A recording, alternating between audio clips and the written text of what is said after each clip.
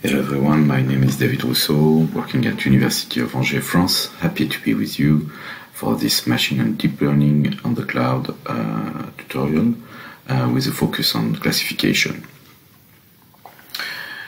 The first to start with, as I was not fully aware of how far you were advanced on how machine and deep learning shifted or made evolve the standard practice of image processing. I wanted to decomplexify and make you easy with what is machine and deep learning, that I personally see as just an automation of the old school way of doing image analysis and image processing. So this short introduction is to make you easy that if you are completely new on this topic, actually, you will not have to start from scratch, but actually all the things you knew will be useful in this world of machine learning or deep learning driven image processing. Basically, in your classical way of doing image processing, you have images. Here it's a 2D image, which is seen in this way, and a lot of the methods which are used in bioimage analysis consist in having some local filtering in order to produce filtered images, and this local filtering is in most of the case based on the local patch on which some statistics is made. When linear filters are applied, these local statistics are very often just weighted sums, and if this local patch is swept onto the image in this way, actually, we call this a convolution in electrical engineering, and it's pretty similar to the way in neurosciences biological neurons are pulling information with a weight corresponding to the power of the synapse, the weight of the synapse, and basically, so we see that there is already, from the old school way of doing image processing and this neuro trend, already a beginning of analogy there and a connection. So when we have a problem, what we usually do is we have the input image. We can take a filter to enhance some elements in the image, and then we put a classifier or regression. In our case, we will take care only of a classifier to produce an output image on which the final information can be extracted. So basically, a visual installation that first you have your raw images. It's important to keep in mind that in the old school era and in the machine learning era, the denoising is still very important and can be done with machine learning, but can also be done with standard methods. And then you extract your feature, for instance, edges here, and to take a decision, for instance, here if there is someone in the scene or nobody in the scene, which is basically what is a classification. An image as an input and a class as an output. The simplest classifier that you all know corresponds to a thresholding, where for each pixel you will decide if it's below or above a given threshold. And if you are familiar with imagery, you know that there are. It's always tricky to find the good threshold, and you can test all kind of method based on different mathematical criterion to decide what is your best the best threshold in order to avoid to fix it manually on each image, for instance.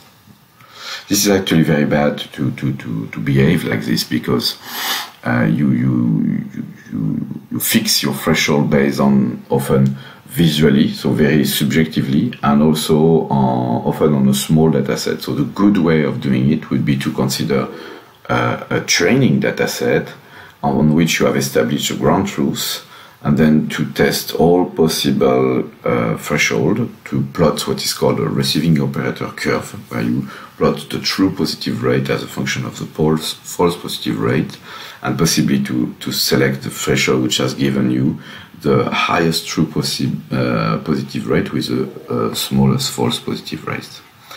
And obviously this, you ask a machine to do it, to select this and to do the loop on the threshold and to select the best threshold. This is practices which are clearly inspired by machine learning, and for which, even if it's very low dimension, where the machine can of course help. Actually, there are rarely problems where only one filter can do the job, meaning that with only one filter you can take a decision, a strong decision, a robust decision on which you extract information. And it's very necessary, very often, that you have the necessity to have several filters, and if this number of filters, if the dimension of your problem overwhelms even your capability of visualizing your feature space, meaning the coordinate of a point having the different filter as scalars, then this is where the machine can indeed help again, where you take your image, you extract M filters that we call features, and then you put a classifier which takes decision not now in one dimension but in multiple dimensions. And this is classical machine learning, which is used there, where the expert fixes the filters and the machine works in a multidimensional space to produce classification or regression. This is exactly what you do in very standard now tools such as Weka, Elastic, LabKit, Zen, QPath, which are applying what is called random forest in this series of output of filters to take decision on object classification or pixel classification for segmentation based on pixel-based decisions. And today we'll talk about more deep learning, which is just one step further in the use of the machines, where in fact the feature extraction is not designed by a human, but is designed by the machine itself, so that we talk about end-to-end learning, meaning that the feature space on which the decision is based has been learned together with the classifier itself. So the first take-home message, if you were very beginners in this, is that machine learning is not new tool, but automation of existing one. It's pretty helpful for large data set and hard problems. If you have a simple problem with a single threshold can do the job, please do it this way. And when large feature space are requested to solve the problem. The larger the feature space, the larger the need of annotated data set. As a consequence, annotation is the new bottleneck in bioimage analysis. So remember that we will use deep learning, especially when we have a sufficient amount of instances, meaning sufficient amount of images to typically 10 to the power of 4 images to be classified, have to be annotated. We will see at some point that it's possible to reduce by a factor of 10, let's say, the number of annotated images, let's say 1,000, when you use what is called data augmentation. Historically, one of the first success story in deep learning was based on work by Yann Lequin on digit classification, which is often used in a bank industry, where you have this check to be recognized automatically. It's a very labor-intensive work. And this scientist designed the first called convolutional neural network. And we will go today through the comprehensive explanation of how this architecture works. So you have to be aware, if not already done, that deep learning is a revolution because it's end-to-end learning, and it has scientific consequences. In the past, you could have a jungle of image processing algorithms for different tasks, And nowadays, thanks of the income of deep learning era, there is very few algorithms which are actually needed. So you have a bank of deep learning algorithms for different informational tasks. And if your job is to identify if you choose deep learning for your solving your problems, your job consists in identifying the type of informational problem. So today we'll talk about classification, but you have also object detection or segmentation, which are three main informational tasks with which you can do a lot actually. And for instance, if you have a classification problem, for instance, images of salad and wheat, and you want to detect which one which is which, and you build a neural network such as the one we will provide to you during the hands-on. And if tomorrow a new problem is coming on your microscopy platform or in your research group, if it's still classification, then actually the algorithm will remain unchanged. You just have to retrain your machine, even sometimes not from scratch, because if you have similar images which have already been used, you can use the parameters, the weights of the convolutions, and just train them again to adjust the weights to the specific problem. But typically the code will be unchanged. So that really boosts the capability of any scientific group, because the codes are shared and can run on clouds, either public or private, and to solve problems. So that's really a change in the game of image processing here. So in this talk, we will first go a bit more in what is classification and how classification results are measured. We will see the methods for supervised classification and go back to the basics of supervised classification with deep learning. And then we will point out towards solutions on how to do deep learning based classification on the cloud. So image classification is, as I already said, you put images, the inputs of your neural network, and in the end you want the network to take a decision to assign each image to a given label. So for instance, if you have a handwritten digit, in the end a decision making will be made to assign each individual to a given digit. So you have to imagine that the computer is not looking at the image in the way we do. It will build its own what is called latent space in which the decision will be made. And so we hope that a good latent space would be the one we see below here on the right, where all the figures belonging to a same class are pretty separated from the other classes. So here on the upper right, I would say that this latent space, this space where the machine takes the decision, is actually going to give a lot of errors, because there's intercepting areas where we have figures belonging to different classes, while here it will be almost something perfect to take a decision.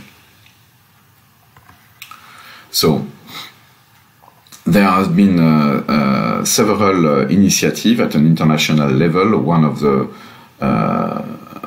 initiatives that really boosted the domain was this ImageNet data challenge, image from the internet, belonging to, in the end, several hundreds of even thousands of categories. And this serves as a data challenge to compete between academics and private companies of who could build a kind of universal classifier capable of recognizing images from the outside world, let's say.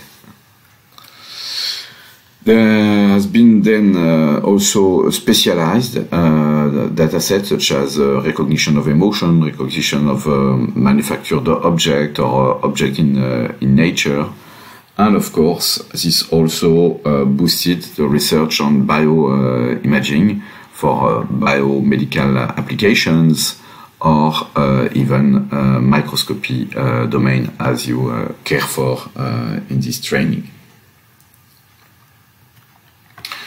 One of the first steps when you want to design an image classification with deep learning methods will be, again, to annotate your data. So you have a lot of tools that are accessible, where you have to load images, and then you have to assign a label to each image. So this is a job which have to be done manually.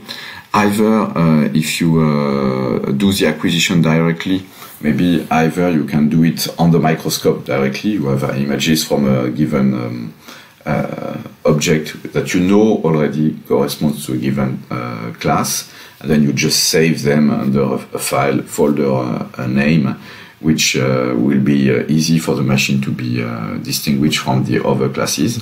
Or the data have not been annotated at all, just blindly acquired, and then you need to have software for doing this. So you can call services to do it for you, where you just explain what you want, and some people, if they are capable of having this expertise of decision, can do it for you for some money. Or you can do it also online via different tools, as pointed here. When your classifier will be done and you want to test it, there are several metrics that you can use. A standard one is to use confusion matrix, where you have your actual categories, positive or negative. If you have a two class problem, and you have your predicted categories. So this matrix is true positive if you were positive and you decided positive, false positive if you were negative and you were positive, and so on. So of course, if you have a higher number of classes, then your matrix will be extended to this number of classes. Then you can combine in a single scalar the parameter of this matrix to build, for instance, the sensitivity, how often classifier predict positive results when it's actually positive, to produce precision, how often classifier is correct when it predicts positive result, and how often overall the classifier is correct, which is called the accuracy.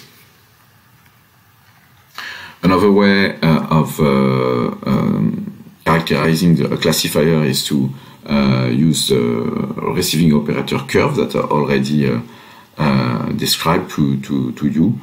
And again, it combines parameter of the confusion matrix. The last scores correspond to the top 5 error rate, which is the fraction of tested images for which the correct label is not among the 5 labels considered most probable by the model, or the top 1 error rate, the fraction of tested images for which the correct label is not the most probable by the model. So it's nice when you have many classes, and so there is ambiguity among these classes, and having these classes and these numbers enables you to probe the ambiguity you have in your decision making. This classification problem has been boosted by the availability of such large data set, either specific ones or ImageNet like ones. And over the year, there have been great improvement by different architecture, which are now ready to be used, and which are even available as trained on ImageNet, and you can use yourself for your images by what we call fine-tuning. So you start with the weights, the parameters which has been trained on ImageNet, and then you just fine-tune to adapt to your specific images. So there are different tricks that have been used to reach these improvements, either by increasing the length of the network basically increasing the number of layers of the neurons, but also by some tricks to connect differently the different layers of the neurons.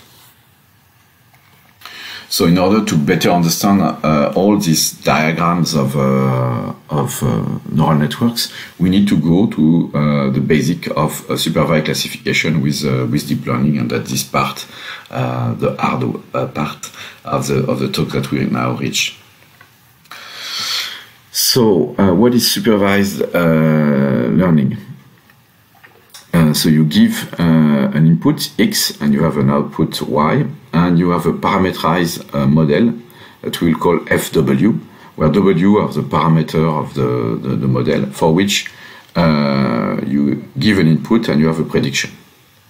And in order that this prediction is as correct as possible, we will define what is called a loss function for each pair of annotated dataset corresponding to the training set. So this loss will measure the difference between the ground truth, Y star, and the predicted version by the parameterized model, Y hat. So the global goal is to, in supervised learning, is to minimize a loss function, which is just an average value of the loss on the training set. So you take n instance of pairs, and you try to minimize the difference between the predicted the prediction and the ground truth. And to the equation 1 is a very general formulation, and for each specific task you require to define the output Y, to define how high Y hat is computed, and to define the loss, which may be different if you have a classification or a regression problem, and so on. So the optimization of the loss is based on a gradient descent, where basically this function will be derived locally, and the weights will be made evolve in order to go in the steepest direction to decrease the loss.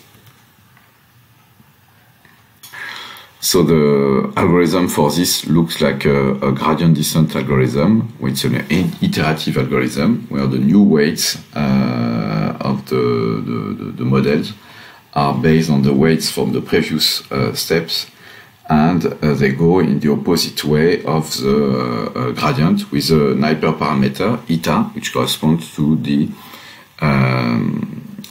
learning rate. So if you have a small eta, you do small steps between each iteration, and if you have large eta, you do large steps. So the convergence is ensured if you don't take a too large a learning rate. So this parameter is to be optimized, and also if the loss function is convex. Of course, if there is a non-convex function, then the optimization can also lead to a local minima in which the method is trapped. Actually, in neural networks, there is no guarantee of convexity, but what is observed empirically is that this loss function has some shapes, like you have a steppy, edgy part here, and then you have ridges where you can find a lot of local minima, but all of them almost have the same performance, so that you have no guarantee to have always the same convergence to the same model, but all these variants of models somehow have the similar performances. So let's go specifically to how neuron works by looking at the formal neuron as introduced in 1943. So we have signals, input signals coming from a vector, and which are sent to a neuron, which give an output white hat.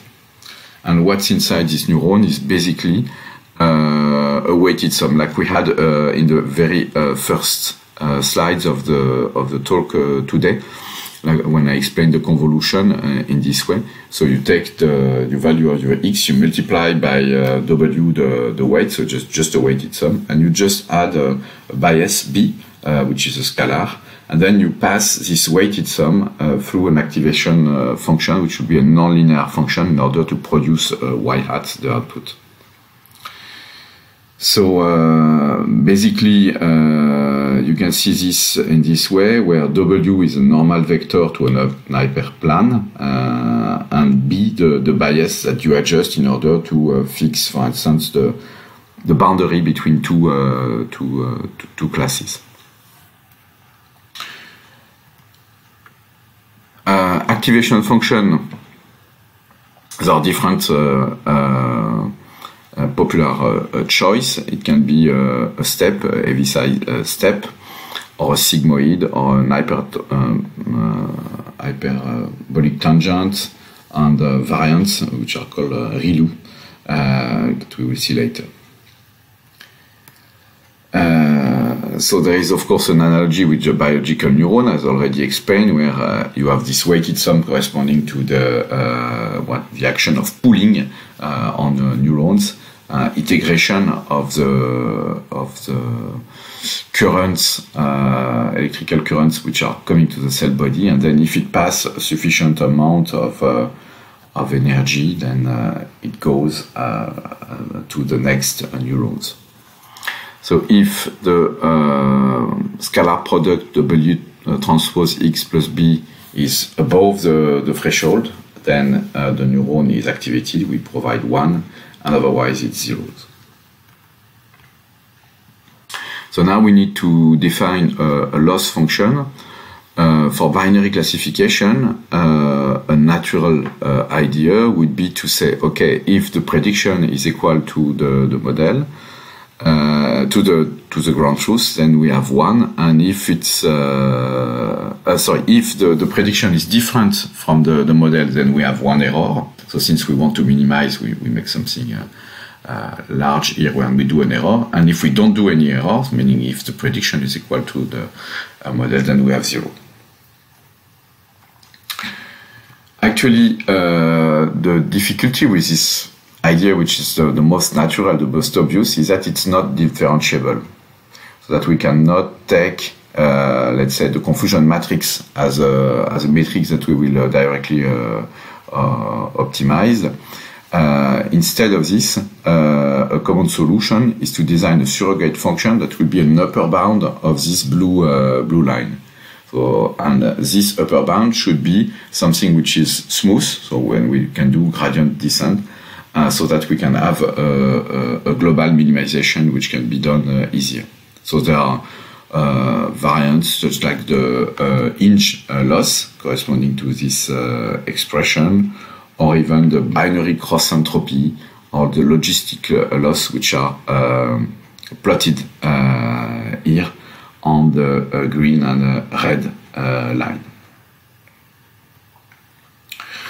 I encourage you, maybe I'm not going to do it in the video, but we can go back to it in the question if you want, to have a look at this online application called TensorFlow Playground, on which you can test many variants of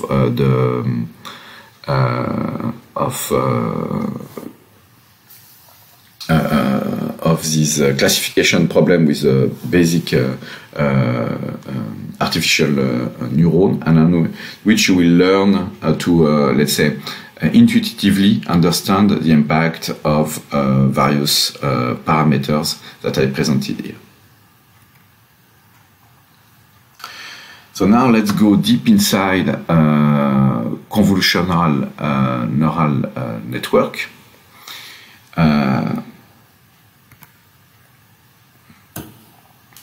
We will now consider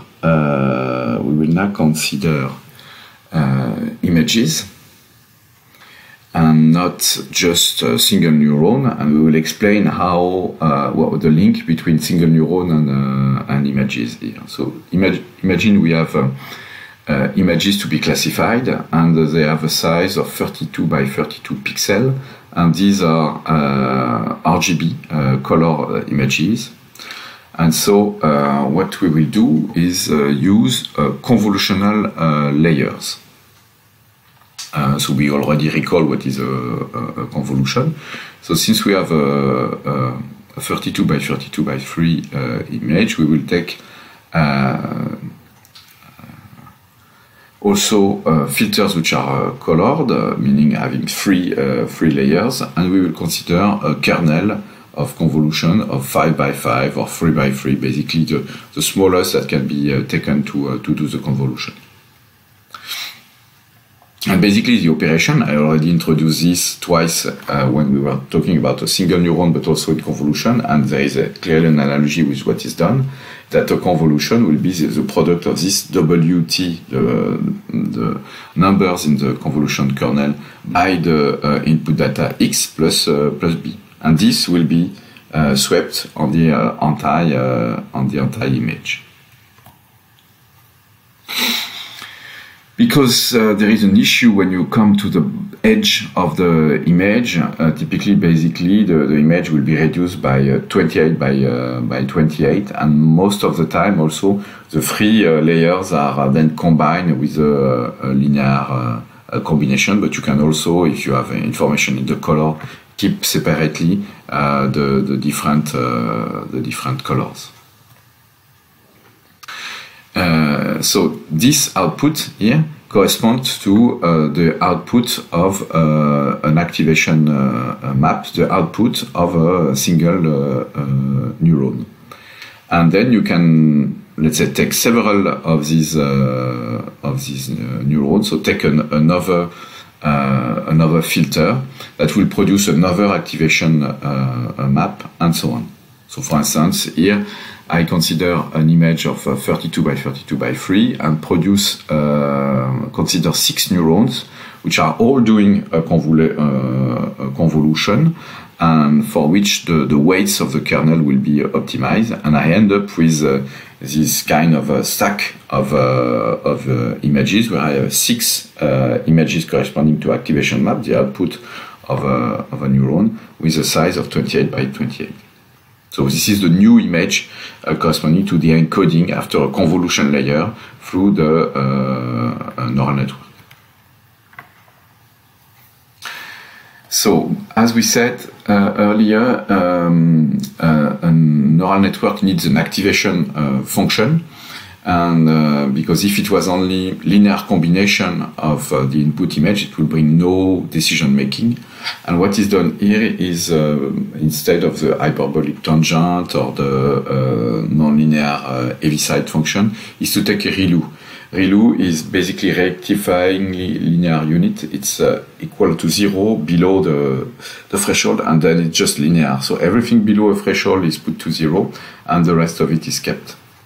And then we will have basically concatenation of cells of this way, where we do convolution with a certain number of filters, nonlinear activation function, and then again and again.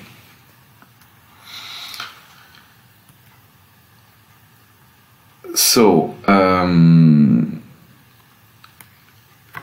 basically this is why all the architecture will look this way, where we have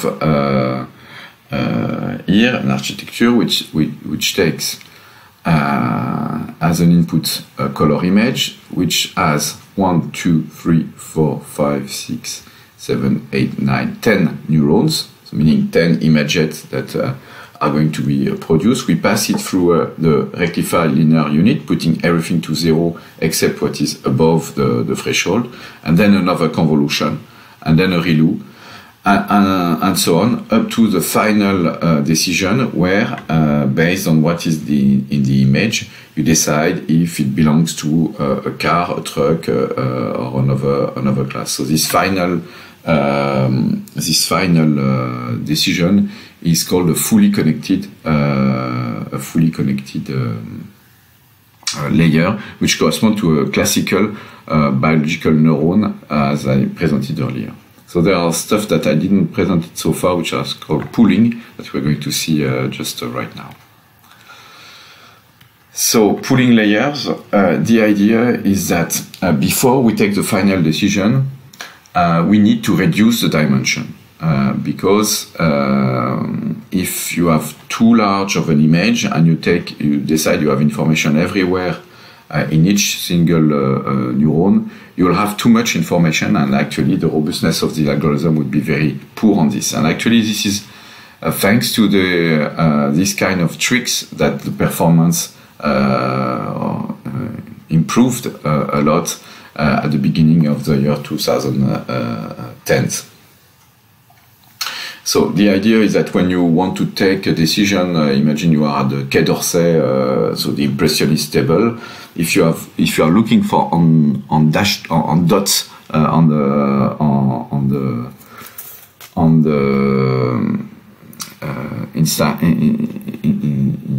in front of a painting, then you just see only few part of the problem, and while you go away from it, you start to have the full picture. And basically this is what is done.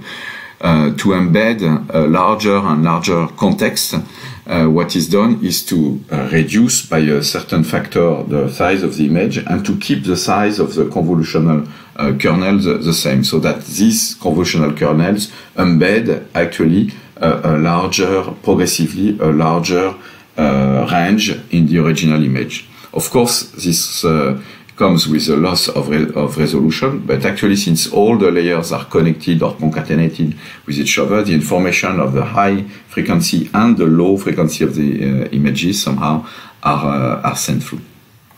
So this there will be different ways of doing this pooling, and a very common way is to take the maximum value. So here in this small 2x2 matrix, 1, 1, 5, 6, you replace it by the 6 and so on.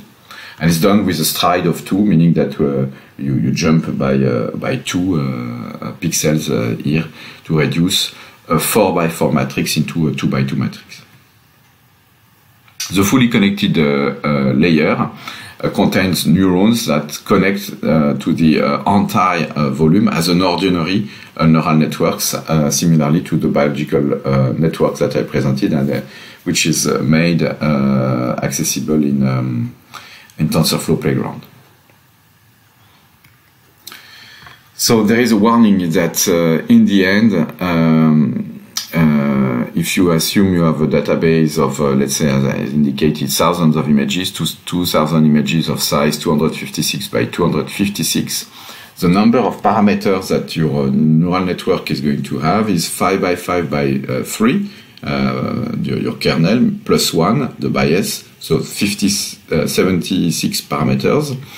If you have 10 neurons, as we said, that's 760 parameters for each layer, and we have 1, 2, 3, 4, 5, 6 layers. So in the end, that's a number of parameters which is more or less larger than the number of images. So there is a large risk of overfitting if you take too much parameters compared to the size of your image. So a way to do this is to decrease the complexity of your network, and it's often the case when we have, let's say, small images, which can happen for in vivo or in vitro microscopy, to get more real data, which is of course painful if the data don't come easily. One possibility is to simulate data. It's business now in itself to simulate fake data by simulation, and also to train on similar data and transfer. So if you have data which looks similar to the one you care for. So now we are ready for deep learning. Of course, it's a very fast introduction, but which gives you the global spirit. The nice thing is that we have advanced interfaces. We have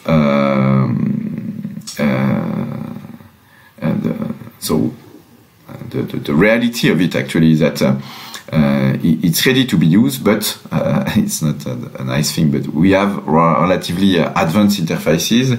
There are a lot of hyperparameters to be tuned, number of layers, learning rate, duration of the training. There's a lot of annotation to be done, and it requires also high computational load. So sometimes people are talking about postal gradient descent because it takes a lot of time to do this. So that was a bottleneck some years ago, but actually people came with friendlier solutions that I will go through here. I know Daniel Sage will also give some elements about this in his zero code deep learning solution.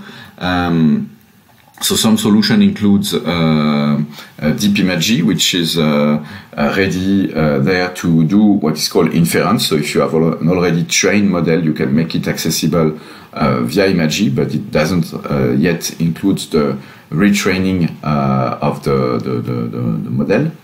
And so you have a zoo of models which are available there in order to be reused, and if your images look this way, you can use them, and I guess you will have demo about this later in the training. You have for didactical use NIME, which if you don't like code, can be useful by connecting modules in this way, where you can really see all the layers connected here in order to take a final decision. Which is super didactic, but a bit slow, especially if you use the free version of it. Enjoy has been proposed by Wei Yang, which is an online version of the different existing networks. And a nice step, a nice move was this zero-cost deep learning for Mike, which is basically providing a lot of accessible standard architecture of deep learning network through a collab deployment. So all the codes are available, and you can use them for your own images.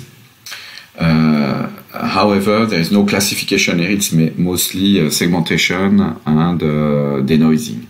Cellpose is super nice for segmentation here also, and some commercial solutions are already there, but with some limitation at the moment, because you lose a lot of elements to know about the hyperparameter, and sometimes to publish that can be a limitation. A global view of this jungle is this way. For some, you can do only the inference, meaning using them. For some of them, you can use for training. Computational can be local or can be on the cloud. These clouds can be public or private. And you can have galleries of model or do-it-yourself code, meaning adapting to your own images, and it can be freeware or it can be soft, for which you have to pay for the access. Unfortunately, most of them don't provide a generic classification problem, because maybe these are simpler architecture than segmentation or denoising problem. And also that in microscopy we may have images which don't have the same size as the standard models that we find in computer vision for outside the microscopy world. And then in this case you have to adapt the architecture. This is what we will see in the hands-on. So in this end, you can have a view of three types of user of deep learning: either basic, no machine learning knowledge, just give me a working model to make my prediction. That's the deep imagery approach. You can have an intermediate level. I want to retrain a working model on my personal data. And you can have an advanced profile where I want to develop my custom deep learning models.